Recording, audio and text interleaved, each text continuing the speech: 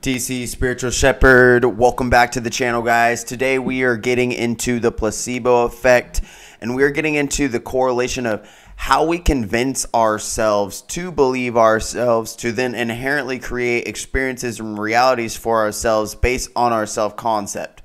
Okay, so if that was a load of words for you and you guys do not understand generally what I've been speaking on about this is actually very important.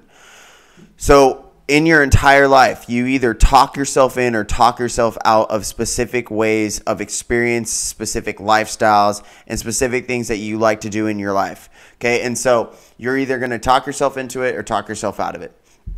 Now, one big thing that I'm going to be getting into is this is like a lesson that I've taught. It's the grasshopper and the master. Now, the grasshopper goes to the master. Okay, obviously the master's ultimately done this so many times, and the grasshopper's like, master, I want to be disciplined. I want to be disciplined. And then the master goes, what do you mean?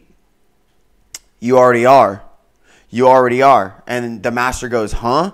The grasshopper goes, huh? And the master goes, yeah, you already are. You're so disciplined that you use your discipline, use your discipleship to become undisciplined or to be undisciplined. That is where your focus lies. Your focus lies on disciplining your undisciplined, and that's why you continuously see yourself as undisciplined, but you are disciplined.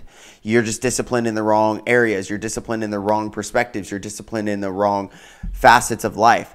And so ultimately, this is a grand lesson for a lot of things. So say it's poverty and riches or abundance mindset. Oh, master, I want an abundance mindset. So the grasshopper goes to the master, and then me being the master goes, hey, I'm just letting you know, you already are, which is the placebo. You already believe who you are. You already know who you are. And so you can obviously change the self-concept based in placebo. Okay, based in placebo. There is evidence of this, scientific evidence, multitudes of evidence that is interconnected with this. So if you tell yourself that you're pretty, you're going to emit those frequencies that are resonant with you and what you would deem as that. If you tell yourself that you are rich, if you tell yourself that and you embody it, you start to feel it, you start to cultivate it, you start to emulate it, imitate it, emit it from your frequencies. That is really how it is.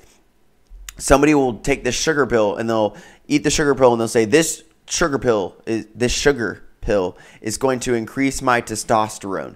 This sugar pill is going to make me, more prettier. This pill is going to make me thinner. This pill is going to help They'll take it and they'll believe that by taking that pill, they are ultimately going to transform that, which is really just the red pill, blue pill from the Matrix, where it's just like you have a belief system behind taking this pill.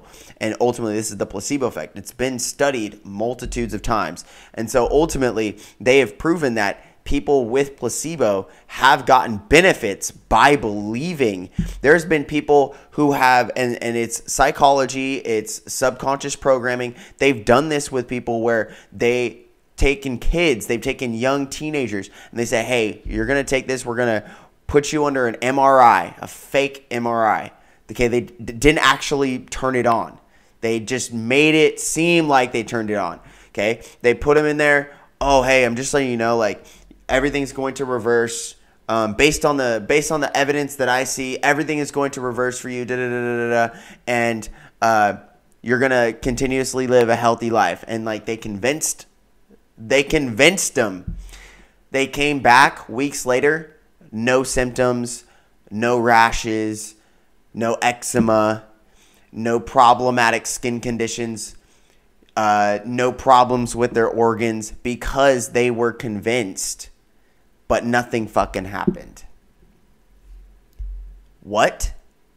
So I want you guys to think about this. Like, this is a very important thing, because that means that you inherently create your own sickness.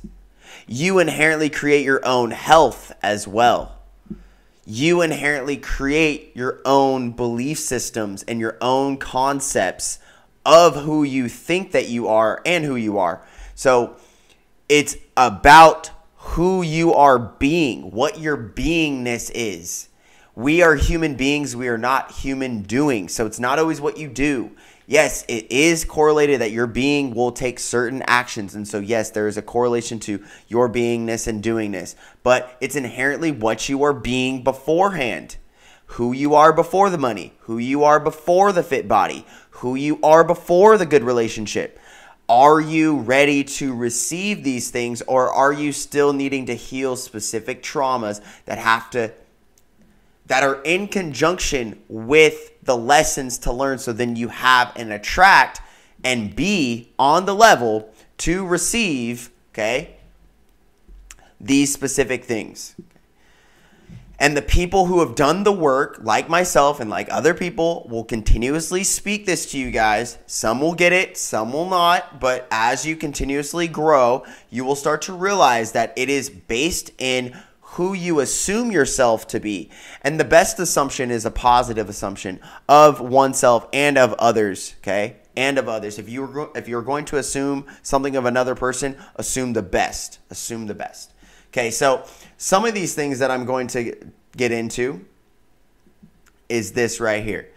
You are already disciplined. What you must learn are the levels and spectrums of your focus. So you guys have seen like different spectrums, the Doppler effect and all these other different types of spectrums that, you know, different things. But I want you guys to understand that it's not just black and white. It's not just 50-50. It's not like this. There's spectrums. There's levels to it, okay?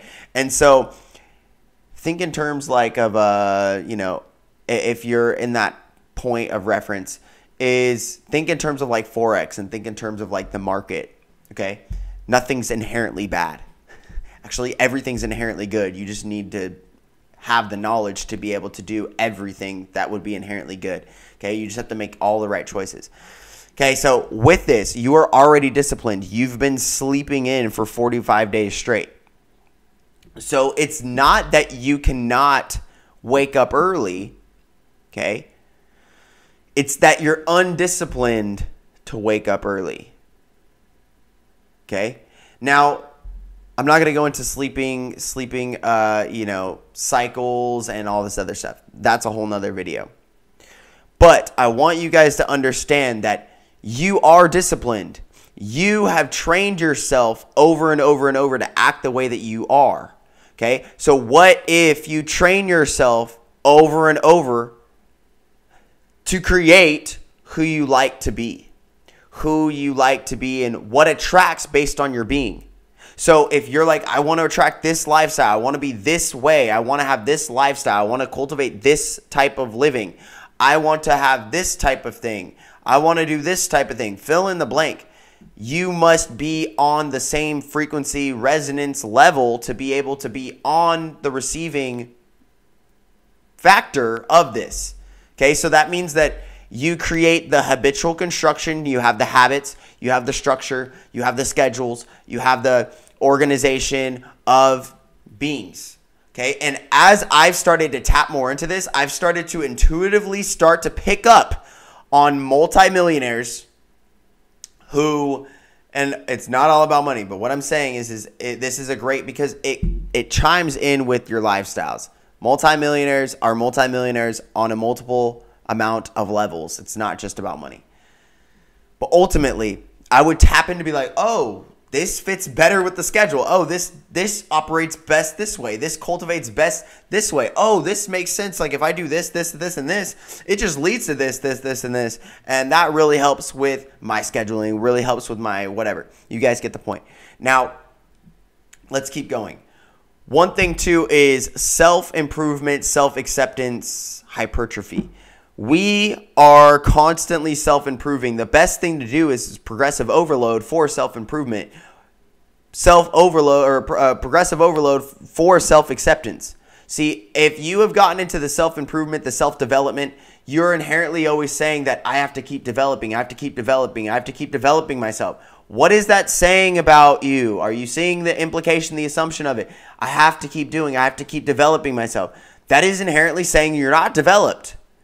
So if you're not developed, then you're going to inherently still need to self-perpetuate that same concept cycle, the same conceptual cycle, perpetual cycle that is playing over and over. So self-acceptance, okay? Self-acceptance is how you fill that void. Self-acceptance is getting to the point that, oh, I'm already good enough. I'm already good enough. I'm already good enough. I'm already beautiful. I'm already who I am now. I am that person now. I'm already that person now. I'm already somebody now. I'm already good now. I don't need to do all of these things to feel like I'm good now. That's the problem, is we generally think like, oh, we're not good now. It's where your focus is. So one big thing, guys, is you are disciplined. What are the levels and spectrums of your focus? So you're on different levels. And so you might be, like I just said, you might be disciplined for sleeping in. That doesn't mean that you're not disciplined, which is a good positive level. But you don't want the inherent habitual construction of sleeping in. You want to wake up early. So it's taking the same discipline that you would generally do. It's just like the power of habit. It's just like atomic habits. James Clear, it's just like the power of habit. All these types of things that you have to change the reward, or you change the routine, or you change the ritual that rewards you this specific way. You are already disciplined, or you are already fit. Okay? You're already fit, especially if you do things consistently, or you're already consistent. Now maybe it's be more consistent. Okay? Or you already are scheduled. Like you have a schedule. You just might need to have the right schedule. You might have a schedule, but you might have the complete wrong schedule. Okay? You might be a hard worker, but you might not be a smart worker. But that doesn't mean that you're not a worker. And doesn't mean that you don't work hard. But you might be able to use that hard work for a year to inherently become a smart worker. That work could start working for you. Money could start making money for you. And you can enjoy your life, which is inherently what we're supposed to do. We are here for self-actualization, self-transcendence. We are here for the highest peak of Maslow's hierarchy of needs. You guys get the point. We are here not to be human doings, human robots. We're not made to walk around being on our phones all day. The only time that, like, one big thing that I'm cultivating with being an online entrepreneur, with being, you know, somebody who's a content creator, or somebody who's creating art, or, you know, building creativity, creativity, okay? As I'm starting to create more art for people and cultivate people, one big thing that I'm realizing is that as I shrink my screen time and I just provide more value. So I could be on my phone for 15 minutes for this, and then you multiply that by 7 days. That's how much I'm on my phone creating videos. Okay, so then say you're placing a couple of different things, you know, you're placing trades, or you're, you know, doing things for your business, you're recording videos, you're making money, whatever. If you add that up, my greatest thing is about 4 hours a week. If you're on your phone 4 hours a week, that's actually really good. Specifically if you're an online entrepreneur. Why? Why? The 4-hour work week. The 4-hour work week. The 4-hour work day. If you really want to get into those correlations too. Some people don't read it as the 4-hour work week, which you can. It depends on the levels and the spectrums of which you're at. If you have more online content, you can work less, because you could just send people to the link. But if you have to create more content, then you still are in the production. You are still in the growth phase.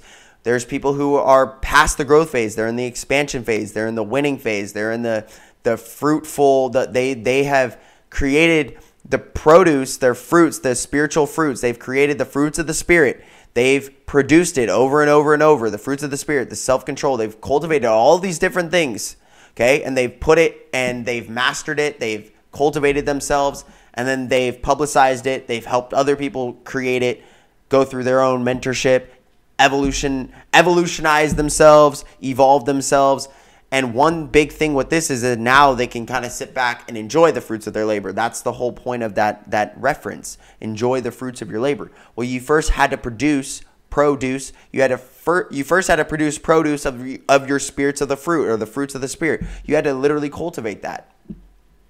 Okay? And so you are already disciplined. Now the grasshopper and the master. As this intercorrelation, this will be kind of the conclusion. But a lot of us, we have to reframe our brains. We have to restructure our brains. We have to start to look at and the thing is are you so quick to belittle yourself, but you're not quick enough to talk yourself up? Because you're a fully balanced being. Okay? And so you have to focus on the right spectrums. So you literally might be so organized with your unorganization. You might be so empowered with disempowerment. Like, you might be so powerful at talking yourself down. And see, that's where the first recognition of the unconscious, being conscious of the unconscious, is. And I really like to inspire people to see the aspect that it's not just being one thing. It's not just cultivating one lifestyle. It's not just acting. It's cultivating the best lifestyle for you. For you. If it's best for the all and you thrive in your lifestyle for you, that is the best. That is the best version. Okay? And I think that there's a whole misconception, especially and specifically nowadays, is because we generally will misconstrue somebody's success for, it took them this, or they had to do these types of things to get there. And I think that there's this balance, there's this inherent balance that a lot of people who are actually successful nowadays, we are the chosen ones. We are the ones that really help people. Like, we are the ones that inherently put ourselves out there for people, so then we could show them, hey, do it this way, do these things this way. This will help correlate and build your life. This is how you literally can escape the matrix. This is how you can leave this realm. This is how you can transform out of even debt slavery or debt wage indentured servitude. This is how you can XYZ. If you guys have any questions on any of those types of things, just reach out to me. But one big thing, guys, before we conclude is be the being that you really wish to be. You attract what you are. And so when you start to change who you are to be who you really are being, that is where you start to experience that. And you might have to listen to that a few times, because you've either been told, a lot of us have been told outside, or we care too much about the world, what the world thinks, when the world really doesn't exist. The world really is a blank fucking slate, where you have to come from the initiation point. You have to initiate your life. People are going to tell you, hey, I want this to happen for you. I want this to be your life. But that's just their projection and their idea of what they want your life to be. You inherently have to live it. You inherently have to be the goodness in the world. You have to truly be the gentleness, the kindness. You have to be the fruitfulness of the world. You have to be the fruits of the Spirit of the world. You have to create proper produce, or production of produce in your life. And who you are is what you produce. Who you are is what you produce. So you can recognize people by their fruits. Okay? And so in this is changing your fruits, letting your old fruits die off and fertilize new fruits. That's a big thing. So letting your old, instead of attaching, and it's what you focus on, instead of you're attaching yourself to the old self, it's out with the old, in with the new, and then focus on the new. Okay, so even when there's old stuff that's popping up, oh, hey, come do this with me. Let's do this. Let's act like this. Let's do this. Da, da, da, da, da. As you cultivate in this and you focus on this realm, okay, on the new, that is how you're going to intercorrelate and transform and build positively. Stay focused on, the gold aspects of your life, rather than the spectrumized or lower spectrum or the lower levels that you've been around your entire life. The trauma, the poison, food, drink, substance. But if you are so quick to be so disciplined with poisonous substance, imagine how powerful you must be that you are so magical and so miraculous that you have performed a miracle of magic that told yourself that you're not magical, that you've told yourself that you're not important. Imagine being such a VIP, that you are so fucking VIP that you told yourself that you're not important, and then because you are such a great VIP, you believed yourself because you care about what bigger people or external things. You've externalized yourself. You have projections of yourself hovering 3 feet around your auric field. It's who you truly embody yourself. You have to be vulnerable. We have to be vulnerable. We have to be loving. We have to be caring. Okay? And we have to truly offer something to the world. We are generous offerings to the world. Okay, so what are you generating? What are you generating generously? Are you generating poverty generously? Are you generating degeneracy generously? Gosh, that should be a rhyme. That should be a rhyme. Are you generating degeneracy generously? Are you doing that? Did you hear me yet? Are you generating proper gene synthesis? Are you generating proper, proper genome therapy, proper genome, emission of your ones and zeros? Meaning, are you going to the gym? Are you studying? Are you improving yourself? So then when you pass your genes on to your kids and your DNA, that they have all the right ones on and they have all the zeros that they don't need off. Okay, so the right things are on and the wrong things are off. So that's actually perfect. They're inherently going to be created with less trauma. Okay, it's your duty now. It's your duty. I don't care how old you are. If you have kids or say you haven't had kids yet, that it's your duty to be the best version of you now, to heal these types of emotional, mental, physical, and spiritual aspects of yourself. And yes, we have spiritual assets. I know I have spiritual assets. Okay, I don't have to ask you for that. I don't have to ask, oh wait, do I have spiritual assets? I know I have spiritual assets. I know I have emotional assets. I know I have mental assets and aspects in my life that are cultivating for the best version of me and the y'all. Okay, and so it's inherent that we use these energies and we heal these energies now, and then when we have kids, we can actually be present with our kids. We can actually care for our kids. We can actually love our kids. We can actually teach our kids and we can teach our kids how to learn, not what to learn. We always teach them what to learn, but we don't ever teach them how to learn. We don't teach them the advancements of, oh, this is how you learn. Okay? You have to be spiritually discerning. You have to be decisive. You have to devise which plan is best for safety, for actualization, for realization, for positive empathy. Or are we just going to say, study this because this is what I've studied, and you need to study this because this is what we've studied our entire lives? It's like, that might still be right, but you should teach them how to study so then they can find out the things of what you've studied and they can learn the ins and outs of how to study it. Okay? Because obviously there's levels to the litness. Peace, much love, namaste. Talk to you guys soon. This is, getting into just many different correlations of you are already disciplined and you need to start to fill the blank in. You are already positive. You might be so positive that you positively tell yourself that you're negative, and then you believe that you're negative because you're so positive about how negative you might be acting. You need to really it's not that difficult. It's like you convince yourself via the placebo effect consistently. You literally convince yourself who you are or who you're not. So it's apparent and imperative that you consistently really do convince yourself who you are, and that is who you really actually are. Peace, much love, namaste. Talk to you guys soon. Bye.